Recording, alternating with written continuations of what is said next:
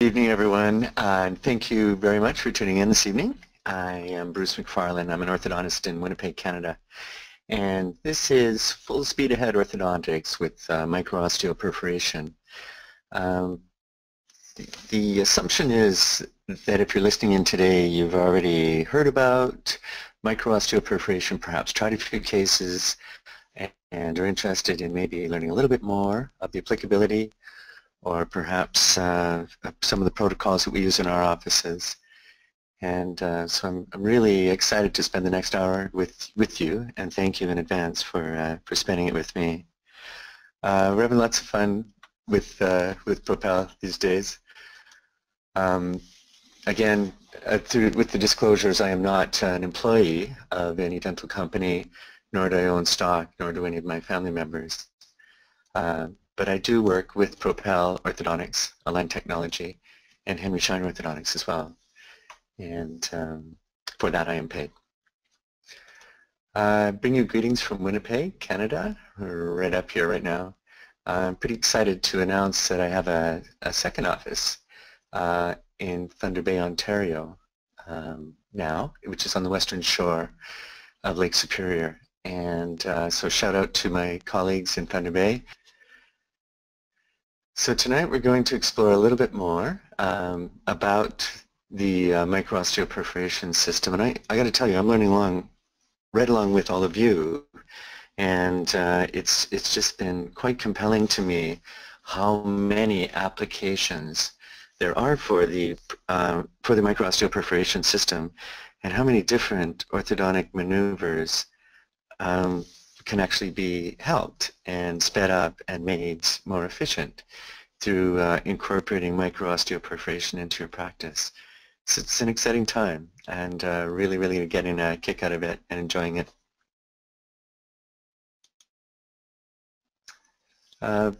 Many of you have seen sort of the first generation of the device, which was a single-use with Propel hand device that was to be used once and then discarded. Lately, most of us have been using the disposable tip device with a reusable handle, so only the tip has to be thrown away as a sharp, of course, and a little more environmentally friendly, I think, for sure. Excuse me. And then the latest and greatest, and we're pretty excited about it, I'm going to show you a little bit more about this today, is a contra-angle handpiece that Propel has come along with.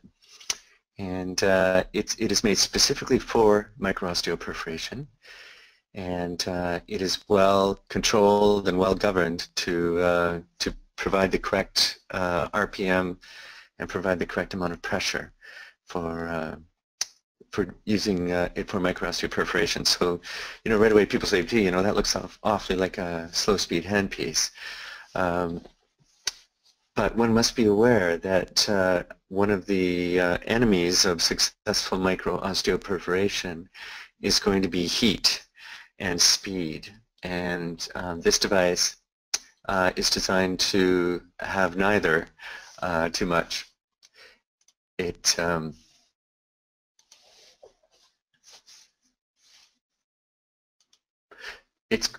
This reusable contra-angle will have the reusable burrs in it, looking very much like a slow-speed handpiece. But we honestly do not recommend that a regular slow-speed handpiece be used for this purpose. There is not enough control over how fast it goes and how deep it goes, both of which we have good control with this device. I'm going to show you a little bit on that.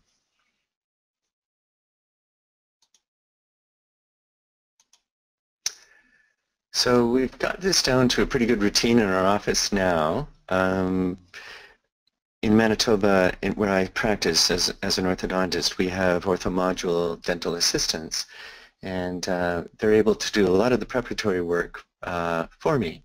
And so they will actually, we will have decided the appointment beforehand, what is to be done for this particular patient, and it will be in the chart.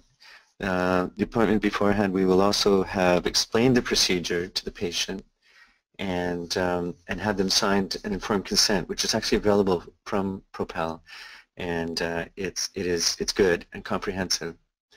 So the next appointment, my assistants know exactly what's going on, and so they will prepare the patient. They'll have them in and usually take off their arch wires or their aligners, and they'll have them rinse.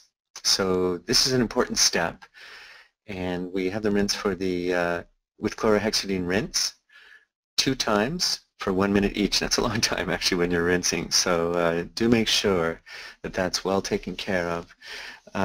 Some people say, well, let's get the anesthetic in there, but it's also hard to rinse once your mouth is already half frozen. So we actually do the chlorhexidine rinse first, and then I will come by and we'll have our panoramic X-ray up on the computer screen, and I will be having a good look around and palpating and deciding precisely where I want my micro-osteoperforations to go, and then in the meantime we will apply the anesthetic.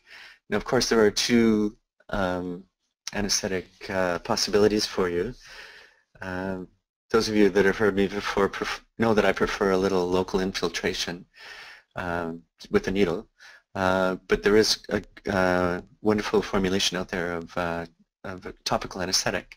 It can be used as well, and ask your Propel rep for information on that. But my assistants will have already applied regular topical, and then I'll come in and give the patient a drop of freezing, and then we'll do the orthodontic, the actual adjustment while we're waiting for the anesthetic to take effect. Either try in the new aligners, or we'll change the arch wires, or whatever we plan to do for that patient that particular day, and then I'll usually run away while my assistant finishes up what I've told her to do for that particular patient, and we'll give the patient a bit of time to numb up. And so therefore the micro-osteoperforation will be the last thing I do before we say goodbye to that patient that day. So I'll come back, the patient will be numb, the orthodontic adjustment will be already done, and I'll go ahead and perform the micro-osteoperforations. I think in general, since we first started with this, we're doing less per site, and that has come from the recognition that there's a pretty good halo of influence with this particular procedure, and you really don't have to do that many. At first we were doing like sort of 3 in a row amongst incisors and that sort of thing, and we're finding now that 2 and sometimes even 1, especially amongst lower incisors, is really all you need, because we're seeing the effect quite a ways out from the actual puncture point, and we are therefore it isn't quite as necessary to do as many as we originally thought we would have to. We don't have to go as deep as we originally thought we had to as well. A good 3 millimeters in the anterior and 5 to 7 in the posterior, depending on the thickness of soft tissue and thickness of bone, is going to do just fine for you. So we sort of learned that it's not quite as necessary to go as deep or as do as many, and also to not do it quite as frequently as well, because the studies have also come back suggesting that the effect is good for up to 12 weeks after the micro-osteoperforation. It sort of peaks at about 24 hours after the procedure's done, and then up to 12 weeks we're still getting a nice effect. And I got to tell you, I've been a new product guy before, and an early adopter, and all that sort of things, and sometimes, I like to say that I'm on the leading edge, and sometimes it's the bleeding edge. But with this particular device, I've really been pleased at how predictable it is, and how well accepted it is by the patient, and how much it's really helped my practice And I always like to be known as the guy who's going to have the latest technology, and also the guy who is constantly learning. So the power driver is now available in the United States, and it is indeed made specifically for this purpose. It has an RPM adjustment switch on a digital readout, and it has forward and reverse. When you first get this, the little latch, you may actually want to just bend the latch in a little bit towards the contra angle so that it snaps a little more tightly, and therefore there's no chance for that burr to be lost. So the only thing, therefore, that has to be never reused is the actual burr with this setup, so it's even more sort of environmentally correct and good for us. The other neat things about the power driver are that we don't have to apply quite as much pressure with the hand device. Even if the patient's well anesthetized, they actually feel a fair bit of pressure, and they can tell that we're really, really pushing on them. This device, since it's rotary, kind of is like almost like a self-tapping device that makes its own way into the bone without quite as much pressure. Of course, we still push on it a little bit, but not as much as the handheld devices. And the forward and the reverse seems to work pretty slick, and it's quicker and also more accessible to the posterior areas. Of course, the handheld devices are all straight, and trying to get way back in around a first or second molar is tricky with the handheld device, whereas the contra angle, of course, will just slide back there and do a nice job. So we're excited to have this available to us, and for the Canadians in the audience, hang in. It's coming to Canada. So here is my friend Thomas Shipley from Arizona, actually showing us how he does this in his office. You can see he's using the Origate type retraction system, and his assistant is very actively and attentively standing by to help him out with this device. So let's see if we can get this this video to roll. I apologize if it's a little bit fragmented, but I'll describe what he's up to as we go along here as well.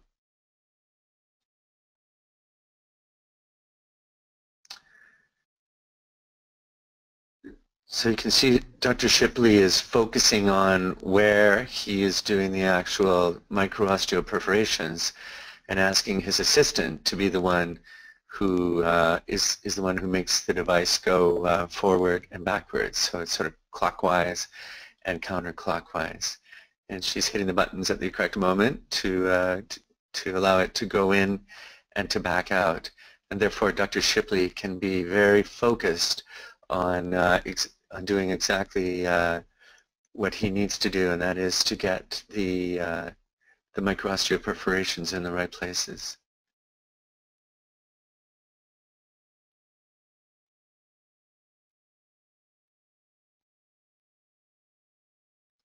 It's a very slick system. This device is governed at 45 RPM, which has been looked at carefully to not be too fast. Of course, we're all about causing inflammation and a cytokine response, but we're not into bone necrosis or too much heat or too much speed.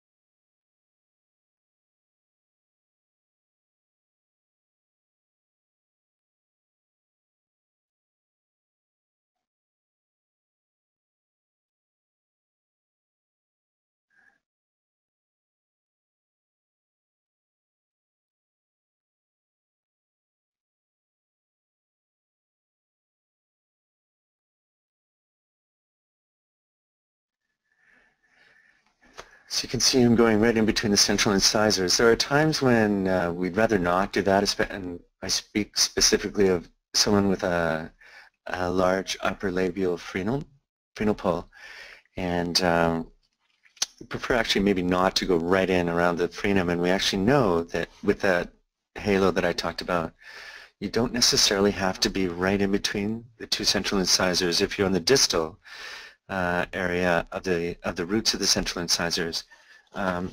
you'll know that the halo of influence is beyond and into the kind of mesial of those roots as well.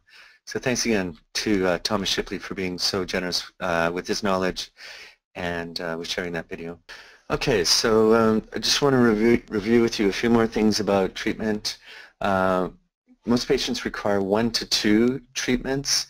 The 2 treatments I've found generally are the really long ones, like we're closing a very big space with braces, or we're bringing in impacted canines with braces, or we're doing a lot of clear aligners, and so you get through about 12 or 14 of them if you're on the 1-week Invisalign aligner regimen, and you're wanting the effect again, you'll have to reapply it at that. So most are 1 to 2.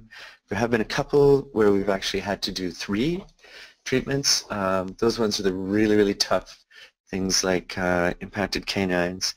We're starting to study really closely the effect, how this works on adult expansion cases. And it's kind of my duty to let you know that at this very, very moment that's a bit of an off-label approach because we haven't got all of the science in just yet on that particular application, but it really makes intuitive sense that it's going to be neat for expansion cases in adults. And I think that that's going to be, of course, the transverse in an adult is one of our most challenging directions that we want to go. And so if this is going to actually help us out, and I honestly believe it is, that's going to be a really neat application of the system. So mesial and distal to the teeth that you want to move, we generally do 2 to 3 or sometimes just 1, especially amongst lower incisors. And sometimes it's only in one direction, and we talked before about how the ability to direct the effect in certain directions according to your anchorage needs is actually a really neat advantage of micro-osteoperforation over other systems such as patient-delivered systems like vibration technology, as in we can really sort of pinpoint, if you'll excuse the pun, where we would like the effect to occur and actually avoid where we would like the effect to not occur, and therefore guide our anchorage as well. And of course, a classic example of that would be if we want to close, say, a lower space with minimum anchorage, then I may be tending to do more micro-osteoperforation mesial to where we want that molar, toward where we want that molar to go, and less on the other side. The osteoclastic response, as mentioned, is about 6 to 10 millimeters around that where you have perforated. So there's lots of room for that. When we're talking to patients, we don't usually say, well, sometimes I do. If I know the patient can take it, I'll say, look, we're going to put some holes in your head, and it's going to really help move these teeth. But generally, we'll use languaging like we'll put a few little dimples around the teeth, soften up the bone a little bit, and therefore those teeth are going to move quite a bit faster, or your aligners are going to track a lot better, or this space is going to close much more readily, or these lower incisors are going to untangle better because we do that. Someone suggested acupuncture for the teeth, but I know the acupuncturists get a little bit concerned that we would use that word. But the idea is come up with words that aren't necessarily, like we're going to drill holes into your jawbones, because that really isn't so, and it may not be the greatest messaging. So we come up with our euphemisms, and they work well, and the patient almost always is pleasantly surprised by how little trauma they actually feel and how good they feel the next day.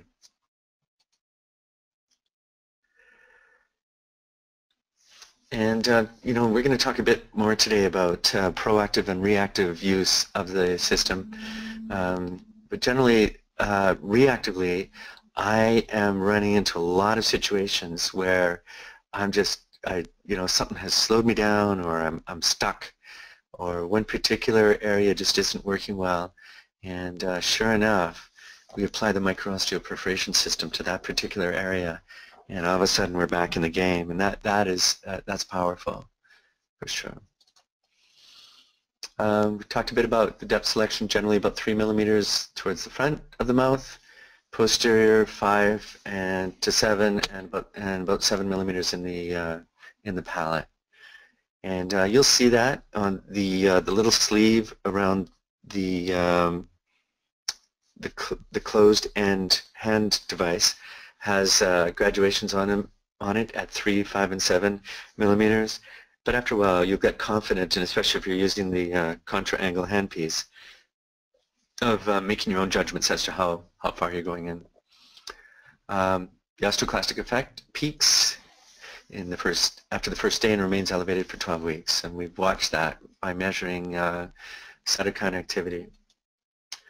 And so therefore, about every 10 to 12 weeks, you can actually repeat the treatment. At first, we were doing it just about every visit, but figured out quickly that that really wasn't necessary. So here we are.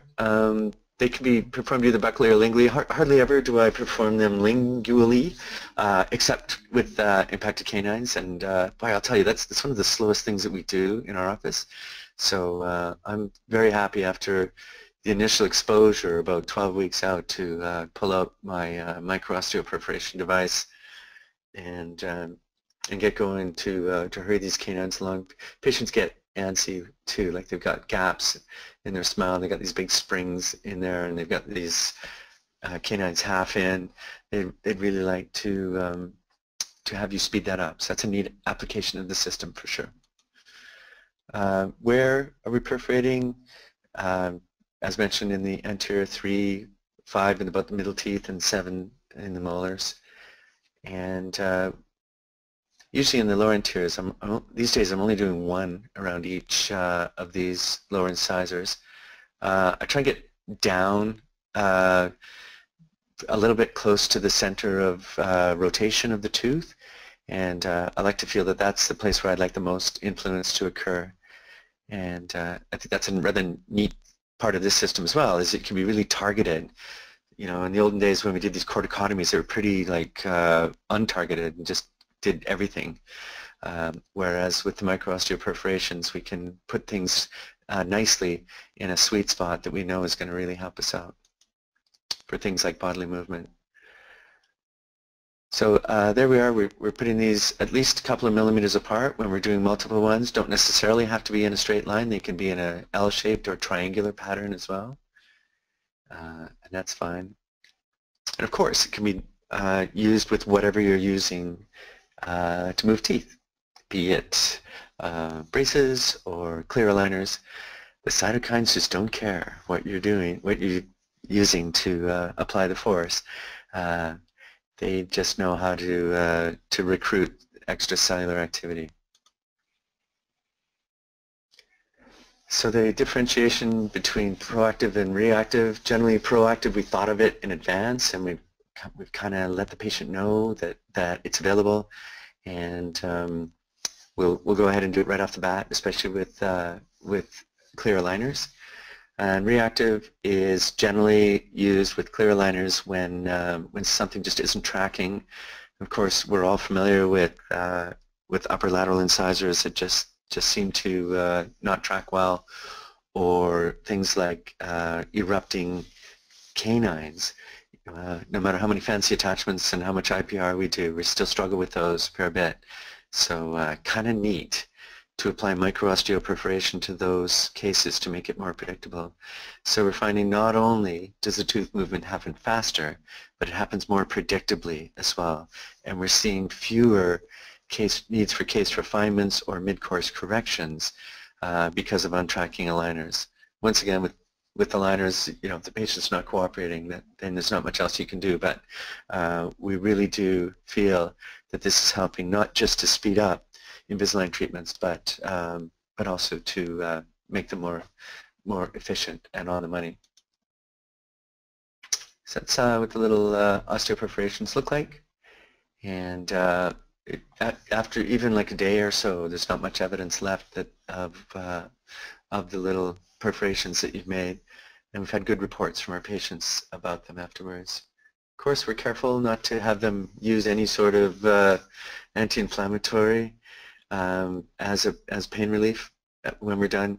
The name of this game is to cause some localized inflammation and to not have anything get in the way of it. So we recommend against non-steroidal anti-inflammatories, and instead we generally only use acetaminophen, and usually an extra strength Tylenol is all that has been necessary that I've seen. Once again, the application of this system is truly limited only by your imagination. We're using it for crowding, space closing, deep bites, open bites, midline discrepancies, class 2, class 3 intrusions. You name the orthodontic movement, and chances are it's going to be able to be enhanced and sped up through the use of micro-osteoperforation. Exciting stuff. So I want to show you cases. Most of these cases are mine, and you'll see them mostly in braces and mostly reactive. So I tried to select cases for you today where I have been not necessarily thinking about using micro-osteoperforation right off the bat, but sharing with you how it can get you out of a bind and help you along with finishing the case. And man, I'll tell you, it has really made things better in my office. Much less sort of despair when a tooth won't seem to be moving or we can't seem to unravel really crowded teeth. The first thing that comes to my mind now is micro-osteoperforation. Let the patient know next time, hey, we're going to put a few dimples around your teeth, and we're going to get this, we'll get this party started. And patients have been really, really responsive to it. This fellow came in, and those teeth had been sort of that way for a long time, deep bite, worn incisors, and just, you know, those teeth were like glass in concrete. And so I went ahead and applied the micro-osteoperforation. You can see at that time I was using a couple in columns in the interradicular space amongst the lower incisors. And in 2 months, I was very pleased to see this happening. I did my own little split mouth study here because I did not micro-osteoperforate the premolars and molar that I was trying to move. And so it's quite profound to me how the lower incisors reacted, but I was still being at my usual rate with the premolars and the molars. That was pretty, this case was one that really convinced me of the efficacy of this system. So from there to there in 2 months, that's pretty compelling. And of course now I would go all the way around and do the molars and the premolars as well and get everything happening all at once. Didn't know that at that point, so now I do. This one, I was trying to close a lower incisor extraction space, and man, I was using all my tricks, the power chain and the weave underneath the wire, and just could not seem to get, I could get tipping of course, but I just could not seem to get bodily movement. And once again, I think it's a really under-recognized advantage of micro-osteoperforation, and that is you can get right down where it counts to have this effect occur to the roots of these teeth, and all of a sudden, before you know it, we've got bodily movement in 3 months, and our spaces are closed up. And we've been showing through the CBCT studies that that effect is occurring in 3 dimensions, and it actually is providing us with some true bodily movement. So once again, the ability to deliver the effect where it really counts, which is 2/3 of the way down the root, of course, is an exciting aspect of micro-osteoperforation. So from there to there, in 3 months, I would take any 3 months of the year for sure. This patient had lingual braces on the top, that's why you can't see them, but we do a lot of that, where we do lingual on the upper and labial on the lower. Here's Matthew, neat guy. We're working to bring down a canine on him. You can see he's a young adult, and you know, once again, got everything going. We use a lot of braided wires so that we hold the arch form, but will allow for vertical settling with elastics, and also they'll take a few little bends if we need them, and torques as well. So, you know, this guy's still a little bit class 2, and we're trying to get this canine to come down and get the class 2 corrected. So I went ahead and did the micro-osteoperforation around this canine tooth, and in 4 weeks it was there. And so I think the arch wire, along with the micro-osteoperforation and our little power chain, really helped bring that tooth down. So that's pretty exciting, actually, if we can get that to happen in 4 weeks from there to there. Pretty cool. And you can see a really nice response from the gingiva. This was the day, of course, that I did the micro-osteoperforation. So things look a little rough and ragged, but 4 weeks later I can't even tell that you know, that I've been in there or that there's been any actual perforation. The cytokines know that we've been in there, and we know that they'll still know for 12 weeks in total. But 4 weeks later, we don't see much external evidence of what has occurred. So from there to there in 4 weeks, absolutely, we'll take it. You'll also see there was some closure of the open bite here.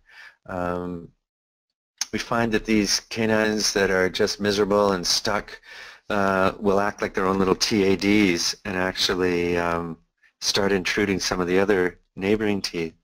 So it's exciting that when we can get them going and actually reverse that effect as well. So kind of a neat application, more reactive, of course. I didn't really think that we would need this when we went into the case with Matthew, but it was sure nice to have it in my quiver of arrows when the time came. And in the vast majority of these cases, we actually don't charge for this, because I am aware of the economics of taking, well, first of all, getting out of a frustrating situation and taking a number of months off of Matthew's treatment time. It's going to make this case overall more profitable, and probably save my reputation as well, which is not something that I take lightly as well. So kind of neat to have it for that reason. In a lot of cases, we're proactive about it, and we'll usually charge a few extra $100 to cover our costs on the system, but in a lot of these reactive cases, we're not. Although in many of your jurisdictions, you'll find there is a fee in the guide for this that you can charge, and ask you to check with your Propel rep on that particular topic. Adam, here he is, stubborn lower incisor guy.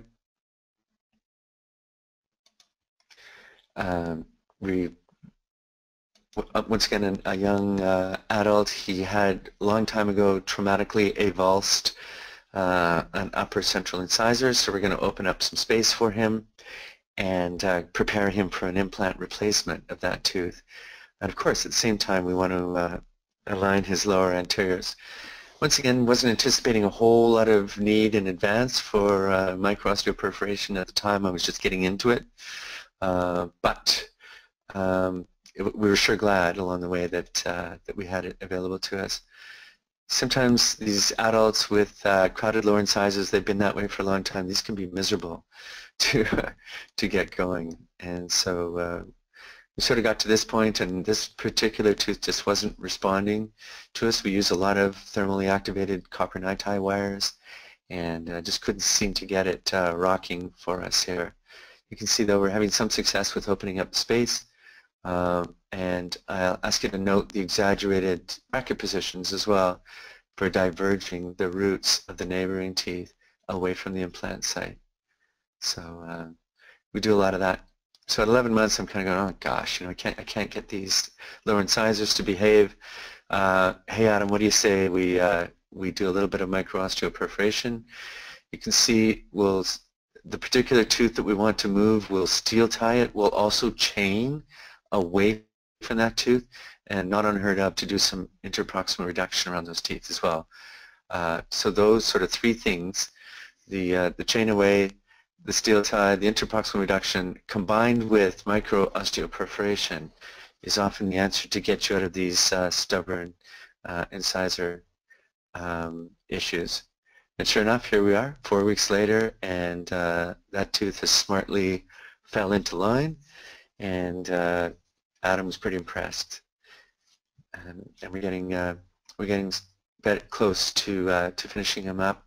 Those are the box elastics that we use, the 4-ounce mediums that we use in a parallelogram type arrangement to get us a little bit of class 2, but also some vertical settling as well.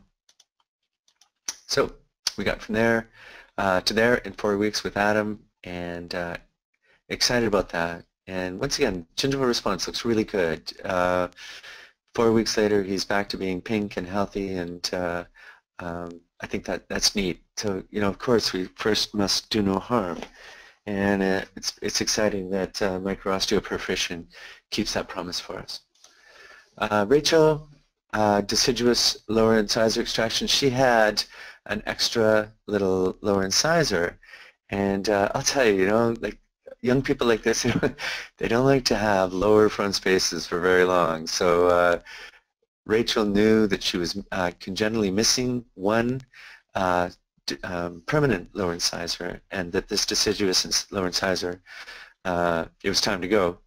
So it was a call to action for orthodontics for her, and she just said, "Come on, doc, let's get this done as fast as is humanly possible." So there's a little deciduous tooth. We usually put braces on first, just to speed things along. The actual extraction itself has its own cytokine response as well, of course. So we'll actually wait a little bit on these ones and not do the micro-osteoperforations right away, knowing that the extraction itself has caused a little bit of a similar type response. So here we go. The tooth is out, and we've already started to close the space a little bit. And once again, she has lingual braces on the top, and we're using a lot of these sort of white wires. I know we're probably inviting a bit of extra friction into the system with those white wires, but patients really like them, especially patients who would like aesthetic treatment. And away we go. So I'm going to micro-osteoperforate into the edentulous space, and also on the distal of both of the incisors that I want to eventually come in together. So here we are at 6 weeks. I'm using those weaves underneath the wire, and I'm also using power chain to hurry things along for us. You can see a nice bit of gingival response. Here we are at 10 weeks. So we're coming together. Usually with these, of course, we try and center the one lower incisor, the middle lower incisor, right on the upper center line. And we studied this carefully, and we realized that if the spaces are closed and that tooth is nicely centered, people have real difficulty figuring out that there's a missing lower incisor. So from there to there in 10 weeks, that's pretty compelling for me. And just saw Rachel the other day, and actually the space is all closed at about 14 weeks. So interesting too. It's changed our appointment intervals a little bit. We used to have everyone out at 6, 8 week intervals, but now I'm finding my patients, I'm wanting to see them more often because I'm running up through the wires and through their aligners a lot faster.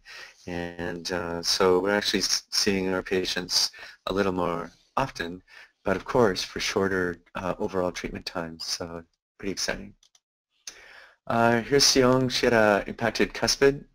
Most of the impacted canines that we see are stuck in the palate. Hers was actually buccally positioned, and as you can see, she's got a deciduous upper left canine. She's got a deep bite, and there we are. Sure enough, a stuck upper canine tooth. We can usually tell between the pano and the ceph where those teeth are sort of buccolingually as well. So there we are, we're in braces. Usually we're trying to get up to a rectangular wire and open up a bit more space than the deciduous tooth took up, of course, because the new tooth is going to be wider. We have our surgeon uncover these, and the surgeon himself actually bonds while the system is open our little eruption chains to the labial surface of the tooth, or sometimes the palatal surface, or sometimes whatever he can catch. And then we'll see the patient shortly afterwards, and he will have sewn the flap back, and all that will be hanging out is this little eruption chain.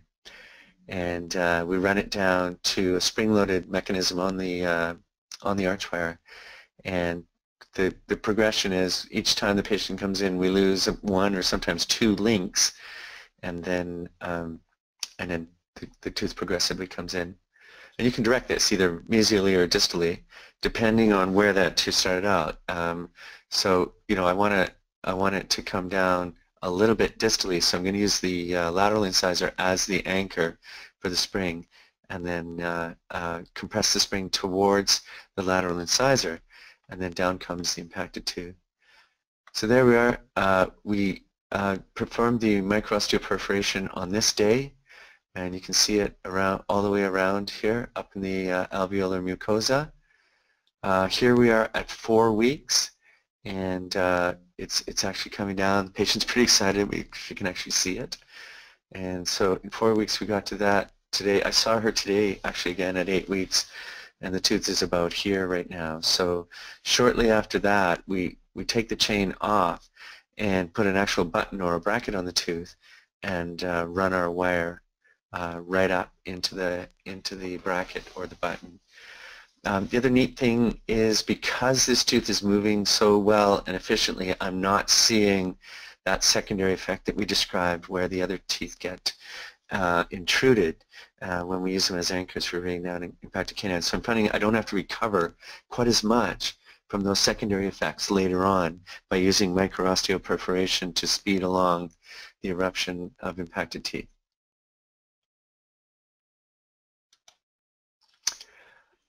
Here's Edme. She's a neat lady. She's in her 60s, and she has said to me, she had a little bridge up here and a tooth that was failing, and she said, "Okay, doc, all of this has to go, but by the way, I only want one space, and I want it between the molar and the second premolar, so I need you to move absolutely everything mesially." And of course, about 4 or 5 years ago, I would have said, "Gee, you know, that's pretty well impossible." But nowadays, with our TAD technology, we're actually able to do it. So that's exciting. So we're going to make this. She's congenitally missing lateral incisors as well. So we turn both these canines into laterals. We're going to remove this tooth, which has failed, and it had a little cantilever bridge, and we're going to move this guy forward to meet the canine, and then there'll be only one space left, and that'll be between the molar and the second premolar. So away we go. And here's the setup. We use the TAD here between the canine and the central incisor.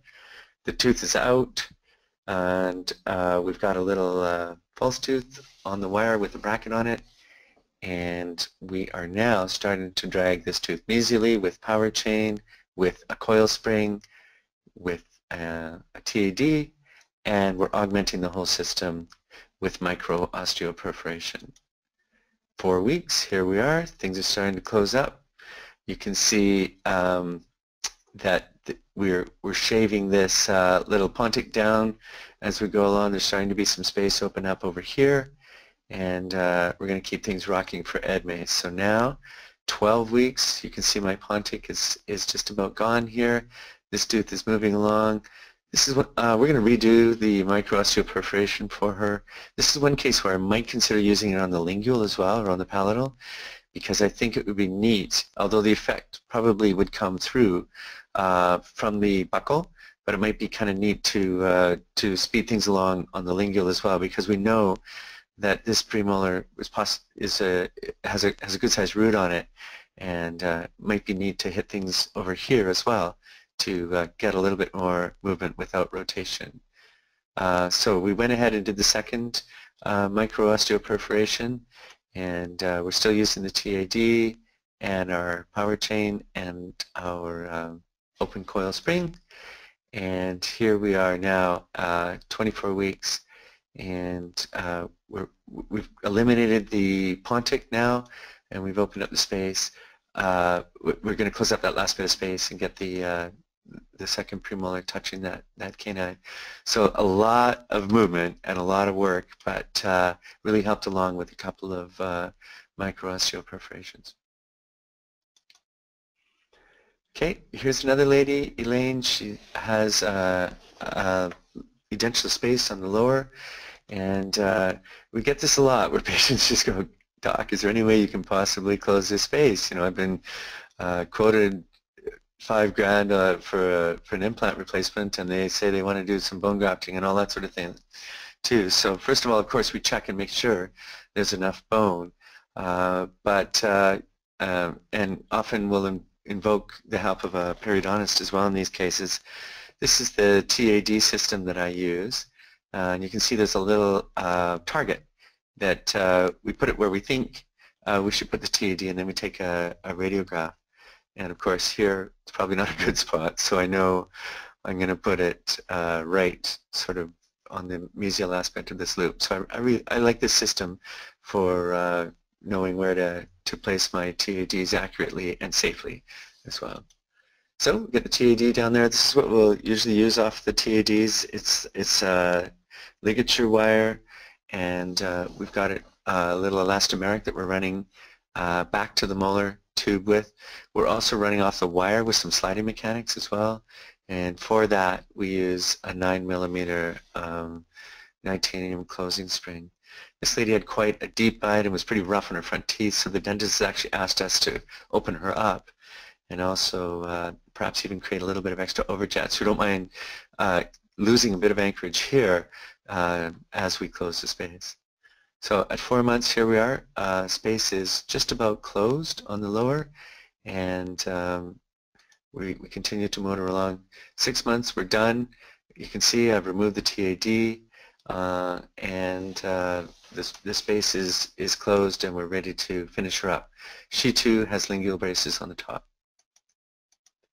So 6 months and 1 mop. I'm sorry the angle isn't all that great, but there was a good, you saw from the panoramic film that there was a good 7 to 8mm space down there that we closed in 6 months, and that was compelling to me. One thing I'm finding a little bit with the TADs is that the micro-osteoperforation actually loosens them. Sometimes probably by the same for the same reason as it moves teeth so well. So we're actually choosing slightly bigger TADs and be a little more careful to make sure they're well engaged before we load them. Okay, here's Raj, neat guy. He's got a lower canine that a baby tooth had stuck around forever and ever, and he actually had a bridge down the lower right-hand side, and he was tired of it.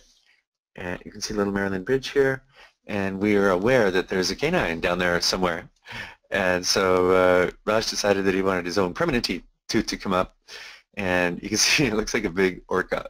You just got to know that's going to be a tough one to bring up. So we go ahead and we prepare the case for Raj, and we start opening up the space, and we've got the tooth uncovered and up, but of course it came in quite rotated.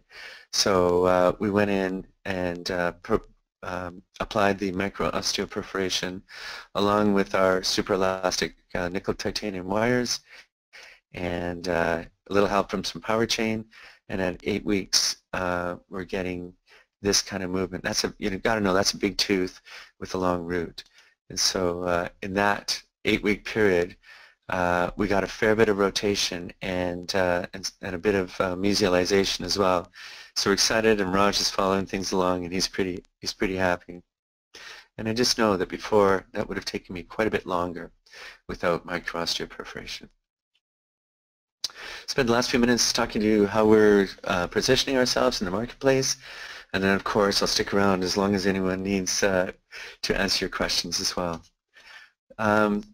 with marketing, you can really actually be use it as one of your differentiators. So I encourage you to put it on your website and in your social media, and you can link to Propel's own sites to help you.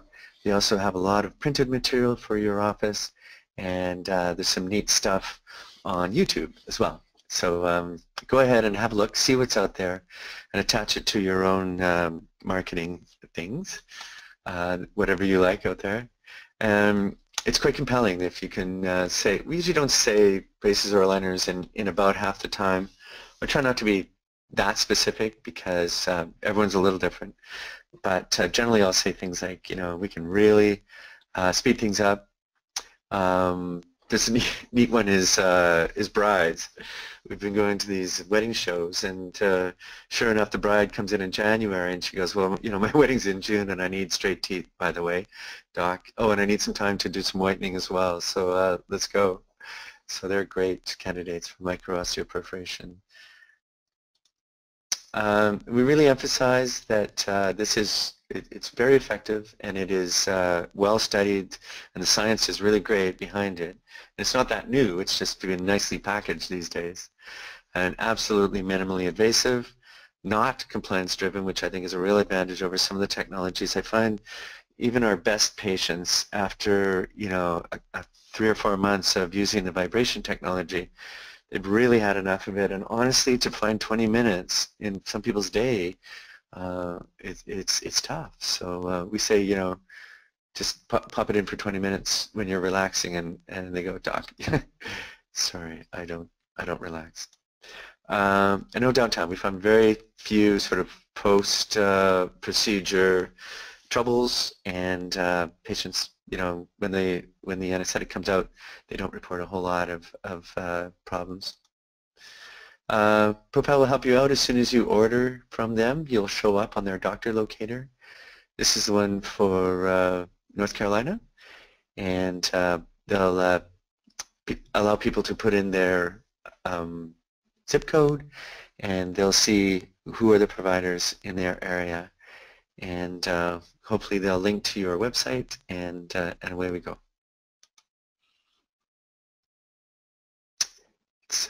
It's, as mentioned, really gaining ground, and it's exciting. Each new meeting that I go to, I learn about another application of the micro-osteoperforation system, and it's so much fun in our profession because people really do take new technologies and take them out for a spin. So the take-homes from tonight, there are absolutely many applications of the micro-osteoperforation system. Works really nicely with temporary anchorage device cases, but I encourage you to be thoughtful about the TADs and maybe consider a slightly larger one than you would normally use, just because the same effect that moves teeth can often loosen your TADs as well. I really like this idea of being directed and very targeted, not just on a per tooth basis, but also to set up your anchorage. And I think that's an advantage over micro-osteoperforation that micro-osteoperforation has over some of the other systems, which are way more general. 12 weeks, absolutely. We'll repeat them. We keep track of how many weeks have passed, and some patients, to be honest, will say, no, look, I'm good. The one episode was great, but I'd rather not do another one, and that's fine. We'll give them that option for sure. We don't reuse the same device even for any particular patient. The actual blade part is a single-use device, and it's to be disposed of as a biohazard in the sharps container. Proven? Absolutely. The science is really good behind this. Safe? Yes. And now delivered through our rotary accelerator, which is really exciting stuff. And of course, not too tough to add it to your daily practice. They're also, compared to other systems, not very expensive, and easy to add, even if you want to just have it in your back pocket for things that pop up that you're struggling with, or do it on a proactive way with many of your cases and get down to 1 week or sometimes even 3-day aligner tray changes, your prerogative, absolutely, but kind of neat to add to your practice and make you well known as the accelerator. So get out there, gang, and speed up your orthodontic cases and have lots of fun with micro-osteoperforation. First question, one moment please, here, is from Cindy. And Cindy, thank you for your question. It is, do you use this in conjunction with Invisalign? And the answer is yes, absolutely. Both proactively and reactively. So certain of our colleagues have really gotten into this on pretty well every case where they say to the patient, look, we're going to get down to 1 week and sometimes 3-day aligner changes, and we're going to do so by using micro-osteoperforation. So they do it sort of generally amongst most of the teeth, keeping in mind that 10 millimeter sphere of effect. Or sometimes we'll use it reactively with Invisalign, and if you do a lot of Invisalign, you know how miserable sometimes upper lateral incisors are, and sometimes lower incisors, and so we keep it in our back pocket to help speed up Invisalign cases, and also to make the aligners track better as well. So it's not just acceleration, it's better tracking as well. Is root resorption ever a concern? And the answer is good on this one. George, thank you for your question.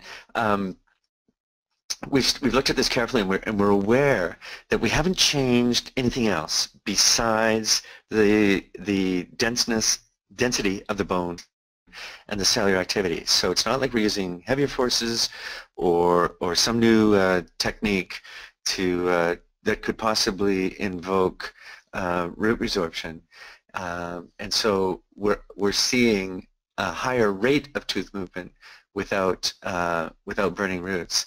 And the other key point is we're actually spending less time in orthodontics, and a lot of the most recent studies have come to realize that it wasn't necessarily always just heavy forces or something else that was causing root resorption. It was just spending too darn long in braces or aligners, and that's why we were seeing resorption.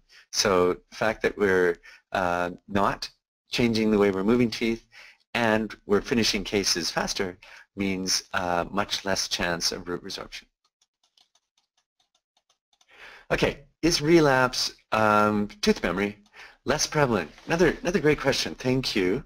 And the answer is, you know, we want to be a little bit cagey about that because we're moving teeth through less dense bone, and I think that we're wanting to be careful because especially near the end, we'd rather not have the bone be all of that sort of less dense. So we're choosing to use Propel earlier on in the treatment as well.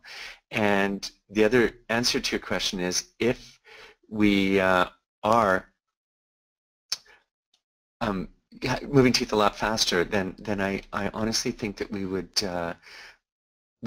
want to be a little bit more careful about our retainer procedure. So especially with lower incisors that have moved quickly, we'll often consider a fixed retainer and often overlay a clear retainer as well. But I think in general we're going to be a little bit more careful about retention on these cases because things have happened quickly and we have decreased the density of the bone temporarily. But I think that it's a worthwhile question, and we would be remiss if we didn't consider more thoughtful retention. Ken, thank you for your question.